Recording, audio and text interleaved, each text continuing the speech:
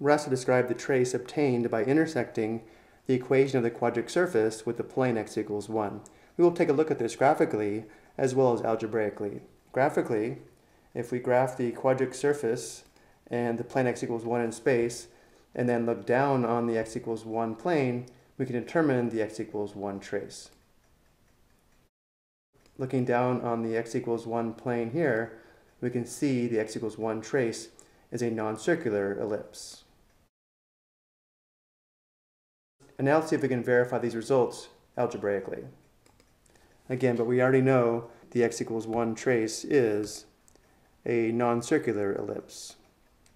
To verify this algebraically, we substitute 1 for x into the equation of the quadric surface and then write the equation in the form of an ellipse shown below.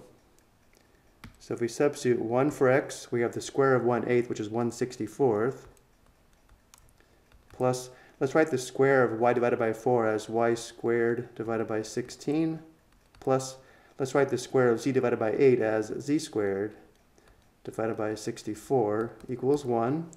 And now let's isolate the variable terms by subtracting 1/64th on both sides, which gives us y squared divided by 16 plus z squared divided by 64 is equal to 1 minus 1/64th is 63/64.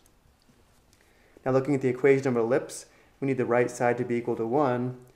So now let's multiply both sides of the equation by the reciprocal of 63/64, which is 64/63.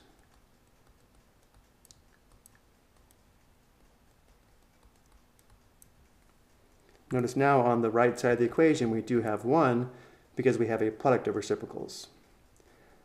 On the left side, multiplying by 64/63 is equivalent to dividing by the reciprocal of 63/64. So let's write the left side as y squared divided by 63/64 times 16 plus z squared divided by 63/64 times 64. And now we can simplify before multiplying. 16 and 64 share a common factor of 16. There's 1 16 in 16 and 4 16s in 64. And notice here, 64 divided by 64 simplifies to 1. So the simplified equation of the x equals 1 trace is y squared divided by 63/4 plus z squared divided by 63 equals 1. So once again, notice how this does fit the form of the equation of an ellipse, verifying what we found graphically. I hope you found this helpful.